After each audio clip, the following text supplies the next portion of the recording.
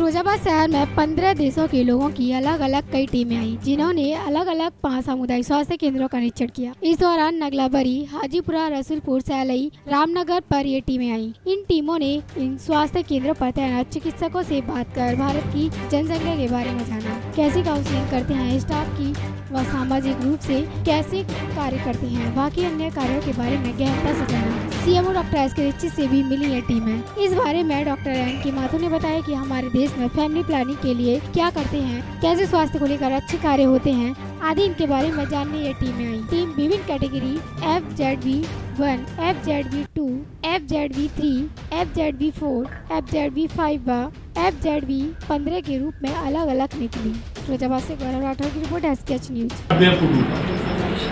Dr. Ashok Kumar is He's Dr. Ashok Kumar, who looks after family planning component. Dr. M. K. Mathur. अच्छा, आज जो sir बाहर से team आई थी, उन्होंने किस तरह की जांच की है और क्या किस तरह का मामला? बेसिकली ये डिफरेंट कंट्रीज की टीम थी और ये जानने की कोशिश करते कि हमारे देशों में फैमिली प्लानिंग पे जो कैसे कार्य होता है और इस देश में कैसे कार्य होता है। तो कार्य उसमें आपस में कार्य को अच्छा करने के लिए ये लोग देखने आए थे कि किस तरह से इंडिया में हमारे यहाँ कार्य होता है। कितने लोग आए थे संपन्न टीम में? अभी हमारे यहाँ तो जो हमारे नगला यूपीएससी पे तो 5 लोगों की टीम थी करीब, और इन्होंने अपना फैमिली प्लानिंग के सभी काउंटर देखे, ओपीडी कहाँ पे होती है और फैमिली प्लानिंग की काउंसलिंग कहाँ पे होती है, उसके बाद प्राइवेसी कैसे मेंटेन करते हैं, और उसके बाद जो है हमारे बेसिकली जो आसपास की पॉपुलेशन है किसी विशेष समुदाय से है तो उनको हम लोग कैसे काउंसिल करते हैं, स्पेशली उनको हम कैसे मोटिवेट करते हैं, ये हमने उनको बताया, जिससे हमारे फैमिली प्लानिंग का केस बढ़े। क्या नाम है आपका? मैं डॉक्टर अशोक कुमार। अच्छा सर, सीएमओ हूँ यहाँ पर।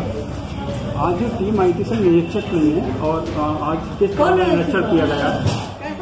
सर मैं ये निरीक्षण नहीं था, ये विजिट करने आए थे भ्रमण पर।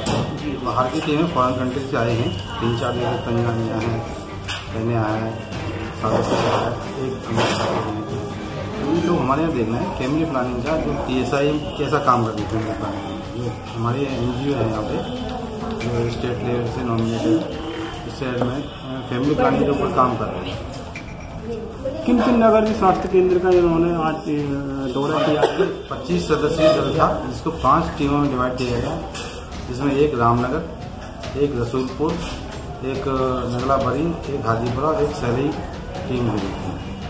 इन्होंने पहले जो है हमारे क्षेत्र में जो आज टीकाकरण हो रहा है UHND जिसको बोलते हैं, उसका निरीक्षण किया, वहाँ आशाओं ANM से बातचीत की, लोगों से इंट्रोगेशन किया उन्होंने कि कैसी सुविधा मिली। उसके बाद ये PSC CSC जो हमारी अर्बन की हैं 5 वहाँ गई, वहाँ का कार्य देखा कैसे टीम काम करती है, स्वास्थ्य की कैसी सुविधा है, जिससे कि अपने यहाँ भी इस तरह की सुविधाओं को लागू कर सकें। खुल गया संपूर्ण भारत में RTO रजिस्टर्ड बैटरी चलित रिक्शा मणि ई रिक्शा। हमारे यहाँ स्कूटी, सवारी रिक्शा एवं लोडर रिक्शा मिलते हैं। विशेषता, एक बार बैटरी चार्ज करने पर 100-140 किलोमीटर चलता है, वो भी 14 महीने की वारंटी के साथ। 24 ट्यूब कंट्रोलर, न धुआं, न प्रदूषण, न परेशानी, न आवाज। शहर की सड़कों पर होगा मेहनत कम, खर्चा कम, कमाई ज़्यादा। अलग से फाइनेंस की सुविधा। सब डीलरशिप के लिए संपर्क करें। मणि ई रिक्शा, प्रोपराइटर आदेश कुमारी, गोविंद सिंह आर्य। हमारा पता है PWD guest house, Karhal road, Sirsaganj, Firozabad. Mobile number 9457626299, 9411046311। धन्यवाद।